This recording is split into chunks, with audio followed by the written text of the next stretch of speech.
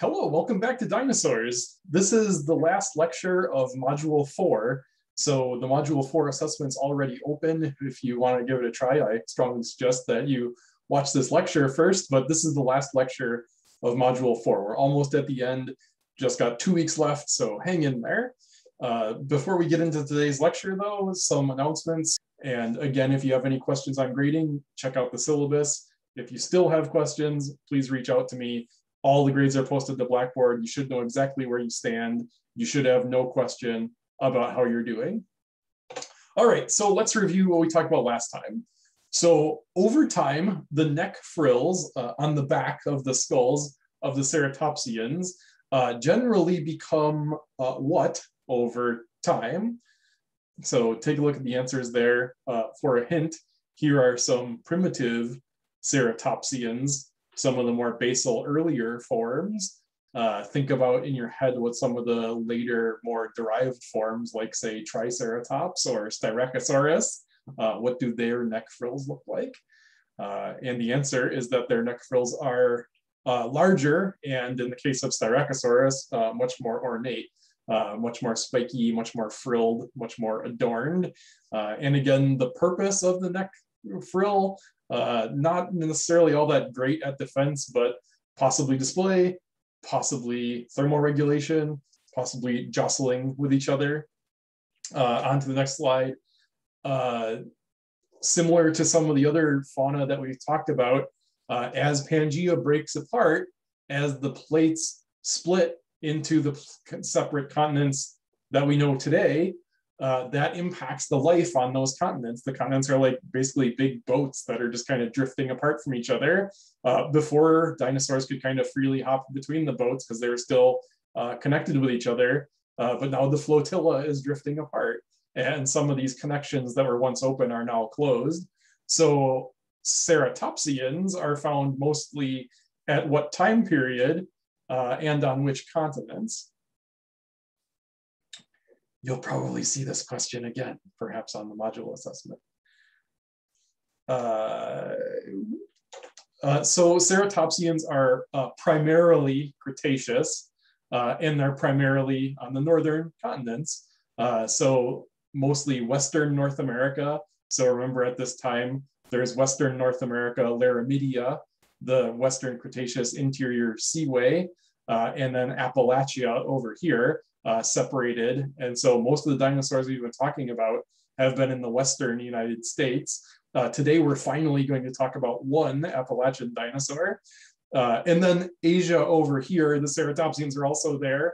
And remember at this time period, they're probably still at least occasionally connected by a land bridge across the Bering Strait, very similar to how things worked during the last ice age, that allowed like the Pleistocene megafauna, like mammoths and those big creatures, and us to cross from Asia into the Americas.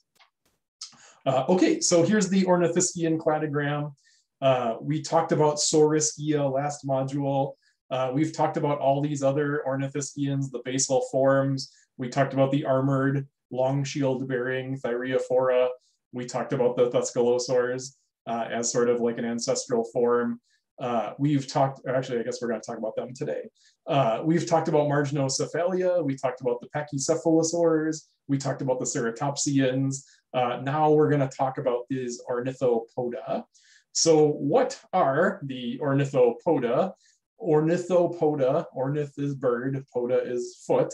So it's bird feet for the kind of three-toed prints of the later forms. But the earlier forms have 4 toes, and none of them have that reversed backward facing toe like we see in birds. And so bird-footed Ornithopoda is kind of a dumb name, but it's an old name and it has precedence, and so it kind of sticks, which is, I guess, a little bit unfortunate, but not an uncommon thing in paleontology. In the history of classification, this Ornithopoda category was sort of a wastebasket where pretty much any bipedal Ornithischian was sort of dumped into here. At one point, the Hadrodontosaurs, which we talked about before, And the Pachycephalosaurs that we talked about in the Marginocephalia, at one point they were lumped in here with the Ornithopoda. And so again, remember that these cladograms, these evolutionary relationships, they're hypotheses. And it was later saw that the Pachycephalosaurs are more closely related with the Ceratopsians, and they were sort of put off into their own clade, and these Ornithopoda were separated off. And so over time, dinosaur kind of groups were taken out of Ornithopoda, and really we're kind of left with mostly the duck-billed dinosaurs. And so the Ornithopoda are these kind of bipedal, at least initially. As we get further and further along their line, we're going to see an increase in body size, and they're going to become kind of more and more specialized into herbivory, probably the most specialized herbivores to have ever walked the earth. And we also see that because of that specialization, because of that efficiency at digesting plant material, and particularly chewing plant material, in a lot of places, particularly North America and Asia, the northern continents, they actually end up mostly replacing sauropod dinosaurs. Sauropods make it to the end in the Gondwanan continents, particularly in South America, but they become a lot less prominent in North America and Asia because these hadrosaur dinosaurs really pretty much outcompete them. They're just better at being herbivores. And there's some debate about, there is a shift in the plants that kind of coincide with this shift. And is it the shift in plants that drives the shift in sauropods to hadrosaurs, or is it the shift in sauropods to hadrosaurs that drives the shift in plants? So it's an interesting topic to talk about, but these are what they look like. Very large-bodied herbivores, lots and abundant evidence that they traveled together in herds and migrated together in herds, nested together in herds, and were in family units, and we'll see some evidence for that as we go along. So let's take a look at the Ornithopoda cladogram, and we're going to kind of just go up through here, talking about all these different forms. We already talked about the Marginocephalia. We're going to start here with this basal form, Lesothosaurus, which isn't really part of this group, but so Lesothosaurus means Lesotho lizard, and that's named after the kingdom of Lesotho in South Africa. So it's kind of similar to like the way that the Vatican and San Marino are like separate little kingdoms within those countries. Lesotho is another one of those, very few examples of that in the world today. And this dinosaur is from the early Jurassic period from South Africa. And you see here the size comparison. Here's Felis catus, our good friend, the domestic cat. And you see that these things are, very early in the Jurassic period. They're not true ornithopods, so they're not actually lumped in with the Ornithopoda, but they are one of the very basal ornithischians, the bird-hipped dinosaurs. They're not one of the bird-footed dinosaurs. And again, unfortunately, remember that birds are neither ornithischians nor are they ornithopods. Birds, the aves, remember we talked about them last module. They are saurischians and they are theropods. They are in the theropoda lineage. And so it's very easy to get that messed up. And so make sure that you're keeping that straight. If we look at the form of Lesothosaurus, it's very long, very slender. It's a bipedal dinosaur, a very fast bipedal dinosaur. And these are, again, these ancestral traits. This is a basal form. These are the traits of the very early dinosaur ancestors. It's an omnivore. We're going to see this trend towards highly specialized herbivory, exclusively herbivorous. But these basal forms are omnivores. They're eating generally like plant material and insect material, and they still possess the dentition for both. And we're going to see gradually over time a transition away from that. Sometimes these things are put in with the Thyreophora, the armored dinosaurs. Again, these basal forms, they have traits of a lot of the different classes that come later. It's sort of a mix, a grab bag. And it's very difficult to put them definitively in one bin or another because, again, these lines are artificial. And so where do we draw these lines between these clades? Where do we draw the boundaries? It's pretty easy to look at the very derived, very advanced forms and know that, okay, these are clearly different from each other. You know, duck-billed hadrosaur versus horn-faced ceratopsians. Okay, those are different, but the basal forms resemble each other pretty closely. So it's difficult to make those things. Another kind of basal transitional form, Hypsilophodon, it translates to high ridge tooth. And the reason for that is that the high comes from that it used to be interpreted as being arboreal, tree climbing. It does have like a grasping hand with opposable digits, which would be really good for climbing. It's also pretty small sized, and so it may in fact have been a tree climber, but I think that over time we've sort of moved away from that interpretation. But again, here's a chicken and a mouse for scale. This thing's pretty small. It's, again, a small, fast, bipedal herbivore, probably still a little bit insectivorous, though. Again, you see these ancestral traits here. It does still have the premaxilla front teeth. It has 5 teeth on the premaxilla, the front of the jaw, kind of more carnivorous or insectivorous, pointy kind of dagger teeth. And then when we get back to the cheek area, a lot more like herbivorous, kind of the leaf-shaped teeth. And so again, this is a transition from this early fully carnivorous form to a transitional omnivore form, to the later on advanced fully herbivorous forms and the much larger body size. There was also, interestingly, one specimen that was found with an osteoderm, a bony plate found within the skin of the armored dinosaurs. And it's very interesting because if in fact it is associated with this dinosaur, it would be the only armored ornithopod, the only known armored ornithopod, but it's possible that it was like a crocodile osteoderm that just happened to get mixed in with there, or it was just misidentified. It wasn't seen in other specimens, and I think it remains sort of dubious as to that it actually has that armor. Again, this is a very early reconstruction, very early example of trying to reconstruct what this might have looked like in life. So this is from the late 1800s, 1894, by Joseph Smith. And again, you see that lizard-like model in mind. Dinosaurs were initially thought to have been very reptilian, very lizard-like, very slow and plodding, with the sprawled out to the side limbs. And now we see that that's really not the case. Their hips are designed for upright walking. Their ankles with the hinged joint are designed for upright walking, as opposed to the flayed out joints like in crocodiles and lizards. And so again, we see that reflected in the art of the time. The next one we're going to talk about is Orodromeus. Orodromeus translates to mountain runner. And this is a reference to Egg Mountain, which is where it was discovered. Egg Mountain is this locality in Montana.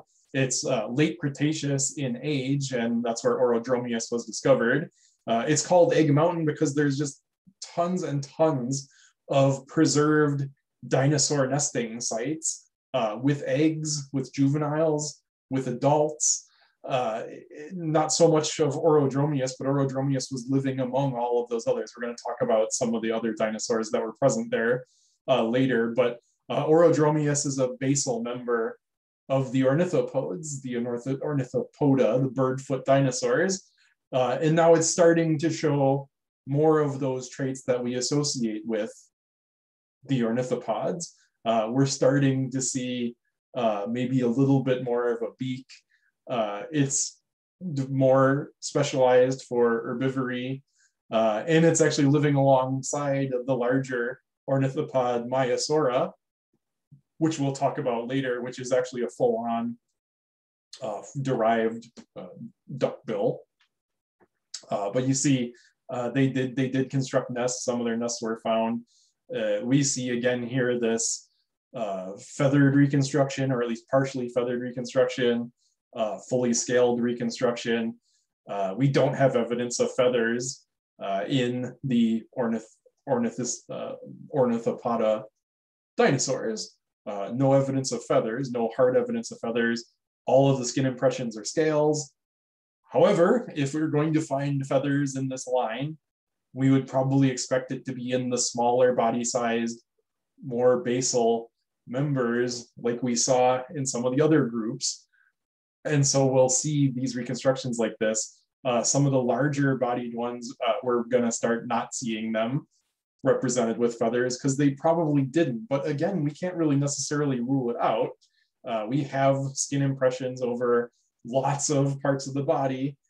If they had feathers, we probably would have seen it, but absence of evidence is not evidence of absence, and so it can't be ruled out, but it's unlikely. Next one we're going to talk about is Thescelosaurus. It translates to wondrous lizard, and if we look at it, wow, it's so amazing, right? What a beautiful lizard. It's not why they named it that. They named it because the specimen was kind of packed away in a crate and it was just kind of forgotten about.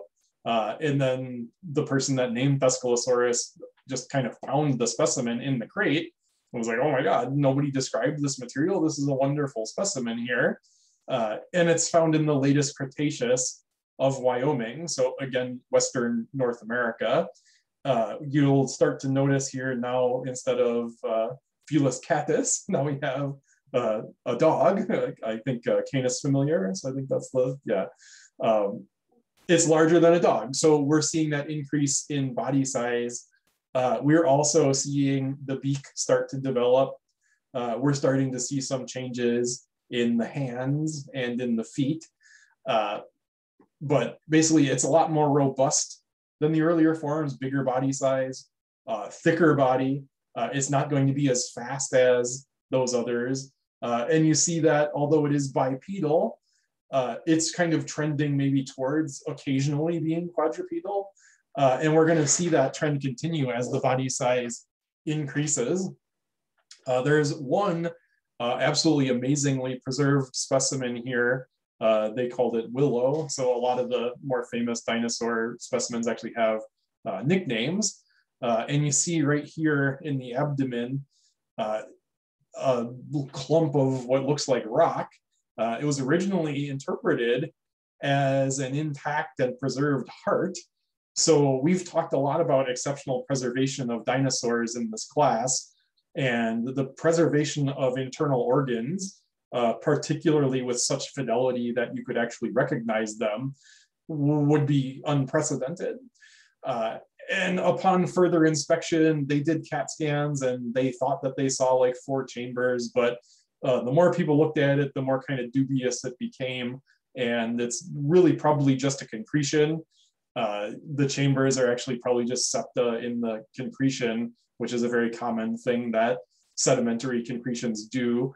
The lithology of it is, it's a rock. And so not completely necessarily unexpected. It's not, almost certainly not actually a heart, and some of the anatomy doesn't really work out, but it was a brief, exciting period for a little while.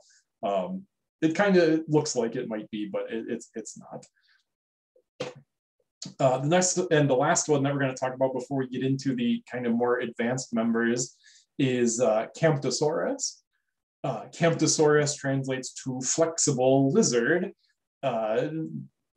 because it was originally assumed that its hip vertebrae were pretty flexible, I guess. It's known from the late Jurassic of Wyoming, again, Western North America. So we're seeing a trend here. A lot of these forms are Western North America. We're also, again, seeing that increase in body size trend continuing. So now, instead of a cat or a dog, or even like a mouse, now we have a human for scale, and it's taller than the human. So this thing is fairly large.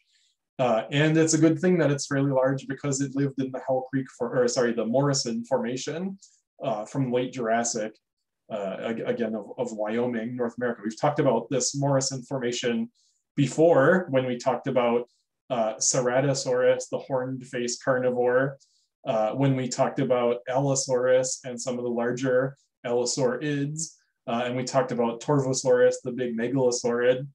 We also mentioned it when we were talking about the stegosaurids, and we also talked about when we were talking about the ankylosaurs. So a lot of the dinosaurs that we've talked about from the Jurassic are known from this formation, and Camptosaurus lived alongside of these. And so it was coexisting with Allosaurus, it was coexisting with Ceratosaurus, and it was probably on the menu for these dinosaurs. If you were a large carnivore at the time of the Morrison Formation, are you going to tangle with a Stegosaurus? Or are you gonna go after the Camptosaurus? One thing that we see in these hadrosaurs is that they don't really have all that great of defense. They don't have armor, maybe that one, but that's an early form. We don't see it here. They don't have spikes. They don't have tail clubs. They don't have tail spikes. They are just large. And so really the largeness of them, possibly their claws, their beaks are probably pretty formidable, but they're not going to be something that carnivorous dinosaurs are super afraid of. That said, again, like a wildebeest, a zebra, a deer, like, you know, we don't necessarily think of those as dangerous, but they are able to kick and bite, and they're pretty formidable just based on their body size. So really size and strength was their only real protection. And the other thing, again, they live in herds. So the herding is another way of protecting themselves.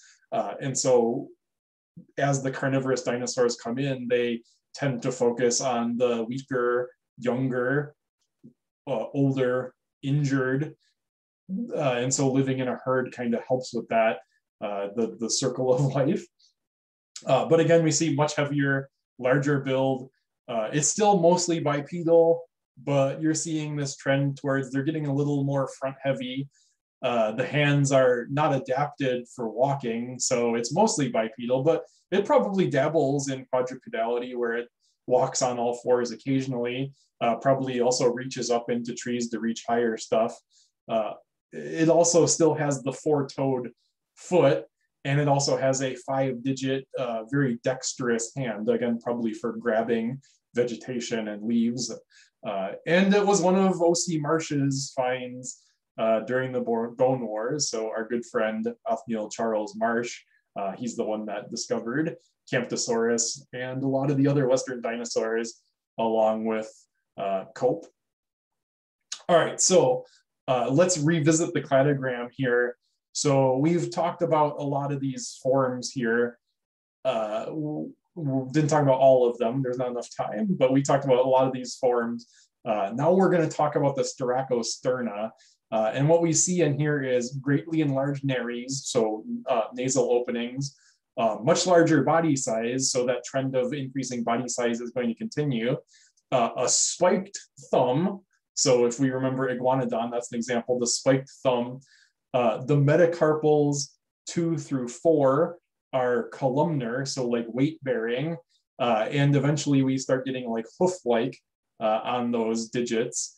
And digit 5, the pinky, is opposable. So we got a spiked thumb, kind of hoof-like 3 middle fingers, and then an opposable kind of grabbing pinky, very typical of the Styracosterna, at least initially. And they're also just very complex chewers, and that's something that we're going to see in these forms. So this is kind of zoomed in on the Styracosterna, and again, Iguanodon, we're going to see this trend over time as we walk through these different forms. You can revisit this cladogram on your own. But so let's talk about Iguanodon, one of those earlier forms. So Iguanodon was named for, Iguanodon means iguana tooth. We've talked about this one before. It's one of those original 3 dinosaurs. So when people were first discovering these colossally great reptiles, the dinosaurs, Iguanodon was one of the ones that they first found. A lot of this science was being born in England. Geology kind of had its birth there, and paleontology sort of sprung out from there. Also, not that other people weren't working on fossils or noticing fossils, but that's where these dinosaurs were named. And Iguanodon was one of the first three. So remember Iguanodon, Megalosaur, and Hylaeosaurus.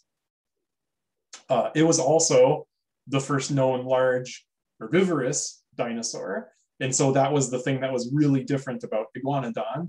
They found Megalosaurus and they were like, oh, wow, cool. This is a very large carnivorous reptile.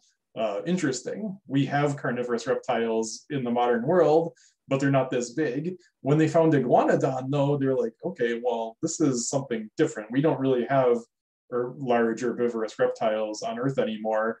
This is a unique thing that's not around anymore. It really kind of added to this idea of evolution and extinction.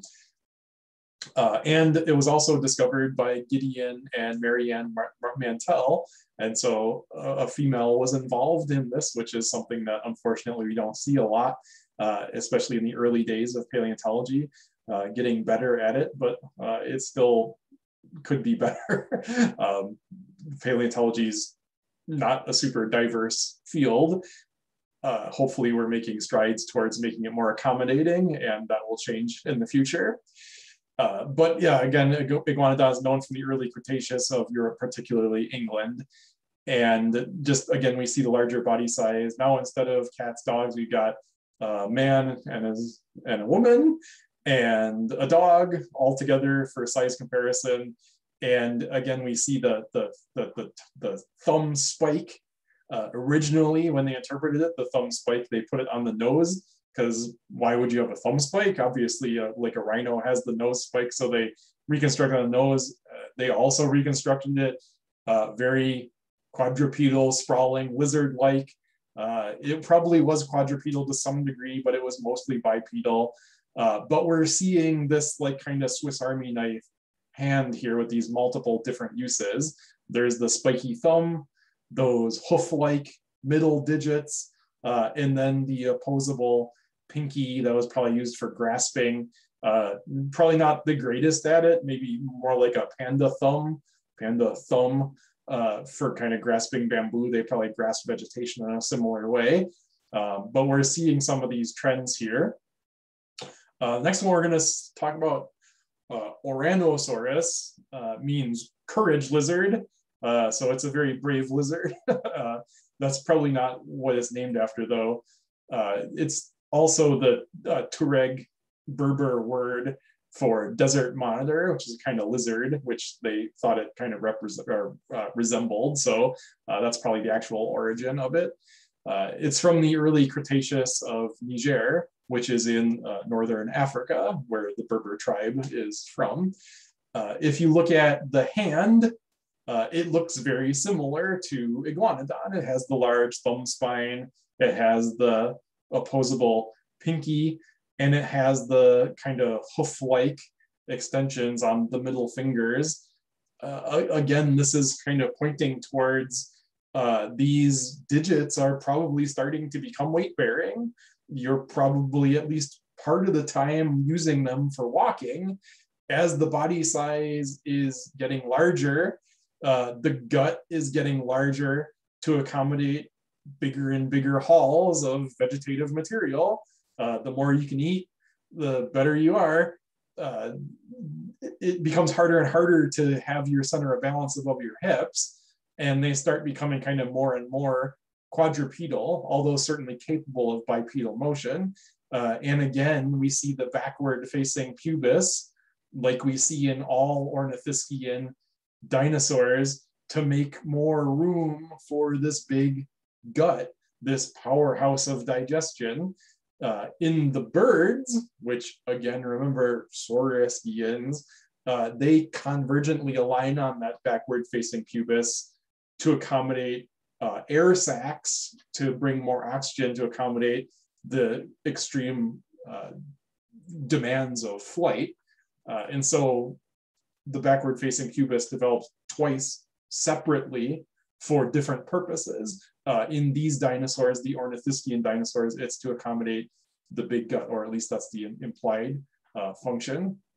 The other thing that's really notable about this dinosaur is these spines. It looks a lot like Spinosaurus in that it has these elongated spinal spines, and those spines also go down the tail, giving it sort of a paddle-like appearance. Again, pretty similar to Spinosaurus. They're obviously not related to each other directly anyways. This is an Ornithischian dinosaur. Spinosaurus is a Saurischian megalosaurid dinosaur, so completely different lineages. It was originally interpreted as maybe like an example of convergent evolution, maybe for swimming. So just like Spinosaurus was interpreted as possibly swimming with that paddle tail and maybe using this kind of sail as like a fin. Again, just like with Spinosaurus, that's probably not the case here. So then the question becomes, what is it for? So all the big hitters, thermoregulation, sexual display, maybe to some degree protection. It offers at least some protection of the spinal cord, but these things are big, long, and delicate, and probably not that great for actual protection. So that's this form, and again, you see it kind of using those front feet to support its body weight. Moving along onto Maiasaura. This is the one that we mentioned earlier from Egg Mountain, and this is a reconstruction of one of the nests and a reconstruction of the behavior here. Maiasaura translates to carrying mother lizard because of all of these nests that were found here, and also found in there were hatchlings that were too big to have just hatched. They were still in the nest even though they'd been developing for a while. And so that means that something was taking care of them. It's an indicator of parental care in these dinosaurs, which is something that maybe we wouldn't necessarily expect for a lizard. It's showing that dinosaurs have some of these traits that much more closely resemble warm-blooded animals that have fewer offspring and take more care of them, versus some of the, like say, turtles or lizards that lay a lot of eggs, and in some cases they just peace out and they don't even engage with the young at all. They're on their own, but many more. So this indicates that dinosaurs were, to some degree, doting parents, at least this kind of dinosaur. So remember that anything we say about Maiasaura isn't necessarily applicable to other dinosaurs, but there's very strong evidence here of parental care. Egg Mountain is in Montana, the late Cretaceous. It's the Two Medicine Formation is the name of the rock formation, but it kind of spans the gambit all the way from eggs, nests, juveniles, very young juveniles, developing juveniles, adolescents, adults. So not only is this evidence of parenting, but it's also evidence of herding. It's evidence that these animals are living together in a communal society where we see them living together at all these different growth stages. We also, if we look at the hands, the front limbs, the thumb spike is gone. Digits 2 to 4, those hoof-like digits that were starting to develop for weight bearing, they're elongated. And so you look on this reconstruction here, you see those digits on the ground, and you see that fifth digit, the pinky, that was kind of for grasping. Now it's kind of floating up here, becoming sort of a little bit vestigial almost. But very interesting, great preservation on all these, really insightful into the growth history of these dinosaurs.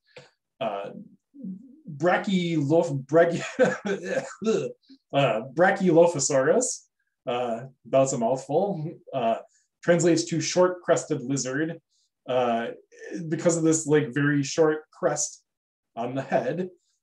This is the start of a trend that we're going to see in the later, more advanced, more derived hadrosaurs, is that we're seeing this increase in body size. We're seeing this increase in quadrupedality, so walking on the front feet and the hind feet. We're also going to start seeing this kind of elaborate crests start. This is not an elaborate crest. It's barely even noticeable. In the reconstruction, you barely even see that it's there, but it is. It's kind of the start of this. We also see a start here of, if you look at the face here, it's widening, the snout is widening, and you're starting to get that duckbill form that we see very well developed in later forms. This is Leonardo. Again, some of these extraordinary specimens get names. So this is Leonardo. It's a hadrosaur mummy. So it's encased in sandstone material. And when it died, it was quickly buried. And so the soft tissue left impressions in that sand. In this case, it left scale impressions that we can see. No evidence of feathers, though. And we do have impressions from a good amount of the body. So feathers are unlikely. Again, larger dinosaur, probably not expected anyways. But just an exceptional preservation here. You can actually see some of the gut contents here. It had an intact crop, which is something that was assumed to be present in dinosaurs. This sort of confirmed that. The gut contents were able to analyze, see what food they were eating. Obviously, they were like heavy into herbivory, and the skin impression, the tail. And just a very incredible example of preservation here. Lambeosaurus is a extension of this trend of head crests, and you see that it has quite a wild head crest. Lambeosaurus translates to Lambe's lizard. It's in honor of the initial discoverer of this dinosaur, but he gave it a different name. Later on, it was found out that that dinosaur was synonymous, and so his name was invalid. His names were thrown out. And so in honor of him, to recognize his earlier work, they named this dinosaur after him. The reason that his name was thrown out is that initially these Lambeosaurs were given a lot of different species names because of the variety of the head crests that were seen. And so all of the different head crests were assigned to different species. What was noticed later, though, is that these head crests actually represented different growth stages and also sexual dimorphism. So in juveniles, the head crest was very suppressed. And then in adult males, it became very ornate and elaborate. And so it wasn't separate species, it was separate growth stages of the same dinosaur. This is something that we saw earlier with the pachycephalosaurs, with Dracorex, Stigmolech, and Pachycephalosaurus itself. But again, it's a continuation of this trend of these enlarging head crests. We're also seeing the dentition getting highly specialized for herbivory. The teeth are continuously replaced. So think of like shark teeth, how there's like rows of teeth in the jaw ready to replace the teeth that are being used. Over time, with extended use, particularly with grinding plants and probably getting some dirt in there as well, the teeth wear down. These are able to continuously replace the teeth. They're replaced very quickly. And so as teeth wear out, they're just replaced by a new fresh tooth behind it. They have cheeks here, so they're able to keep the food in there. And as they're able to break their food down, and they're becoming really, really highly advanced chewers and extracting more nutrition out of that material than other herbivores because they are so efficient at it. So remember, like the large sauropods, they don't have these chewing teeth. They had kind of the shearing teeth out front where they would just kind of like bite off whole branches and just swallow it whole. Woody material, leaves, everything, just bulk browsing, just chomping down huge parts, swallowing it down into their massive gut. And the gastroliths in there would help break it down in their gut.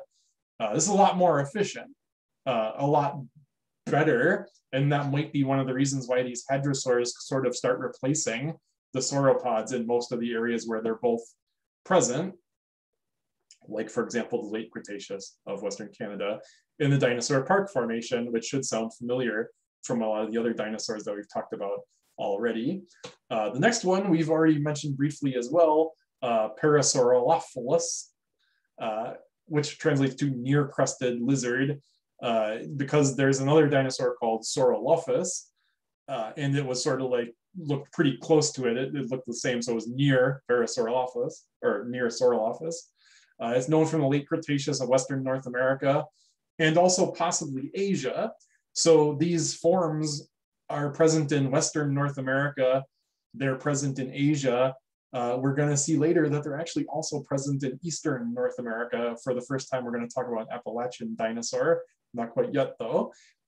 Again, this head crest, this extension of the head crest getting more and more ornate over time, body size getting larger and larger over time. Originally, this head crest was actually interpreted as a snorkel, but it's actually closed on top. It doesn't have openings, and it was probably used for vocalization. So this lab group of researchers took internal measurements of the crest, and they actually reconstructed what it would sound like. And oops, I don't know if you can hear that or not, but that's what they said it sounded like. Oh, pretty neat. You can play that video on your own if you download the PowerPoint, but they created a virtual model, simulated how air would flow through it, probably used for vocalization, would be able to be heard quite a way around. Just as before, though, again, we see the sexual dimorphism in the crests. The male have the upright crest. Here you see it's drawn with like a soft tissue flap. Here you see that it's not. Again, the soft tissue is unlikely to be preserved, especially something so delicate. What's the coloration? If it's a display purpose thing, in addition to vocalization, it's probably quite vibrant in color. There might even be soft tissue extensions off it that we're not really fully aware of. In the females, it tips backwards. There was at one point a little bit of debate about which form was male, which form was female. I think that's pretty settled now that the more elaborate form is the male, which is pretty standard in the animal kingdom, but it's not unprecedented for that to be reversed. Oops. The next one we're going to talk about, I hope you got some more of those honks there. Next one is Hadrosaurus. So Hadrosaurus, the namesake for all of these hadrosaur duckbill dinosaurs. It is the standard duckbill dinosaur. It translates to bulky lizard because of its large body size. Again, this trend in increasing size over time. It's from the late Cretaceous of New Jersey, so pretty close to home here in Oswego. New Jersey is just a relatively short drive. I mean, depending on how you qualify, short. One of the very few known Appalachian dinosaurs. There's not a lot of Triassic rocks remaining in Appalachia. A lot of them have been stripped away by the glaciation, and it was primarily terrestrial at the time of deposition here. Not a lot of sediments in that age, so not a lot of opportunities for fossilization. But interestingly, even though there's not many Appalachian dinosaurs, this was the first dinosaur skeleton to be found in North America. So there were prints before and teeth before. This was the first skeleton in New Jersey. And it's the namesake for all of the duckbill dinosaurs. And they're called duckbill because of that keratinous beak. Again, keratin is the material of like your fingernails and hair. Sometimes it's not preserved. It breaks down relatively quickly, so sometimes all we have is the hard part. But in good examples of preservation, you actually see the keratin duckbill. And we also see the really highly specialized teeth. Hadrosaurs are absolutely amazing chewers.